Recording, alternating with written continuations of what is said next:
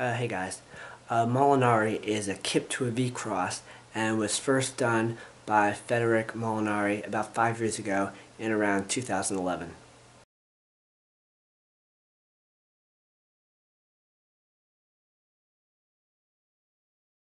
Danny Rodriguez was the first person to compete a Victorian, and a few other people have competed it too.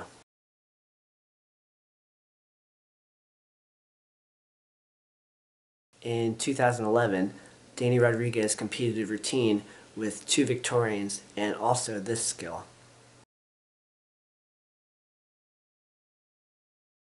This is before I knew what a Molinari was, and when I saw this, I thought maybe he was trying to do a piked Victorian or maybe a seated or L-seat Victorian.